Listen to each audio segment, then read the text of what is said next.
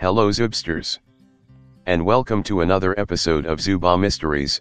Today we are speculating about some weird things in the restaurants and the museum.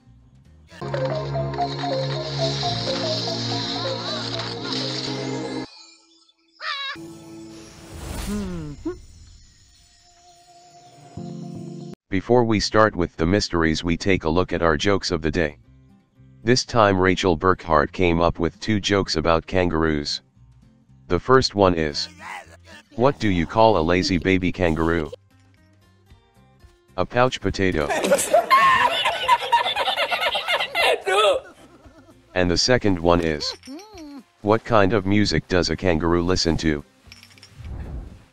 Hip hop. Now let's get back to the Zooba mysteries. Maybe some of you have noticed antlers hanging on the walls at different spots in the zoo.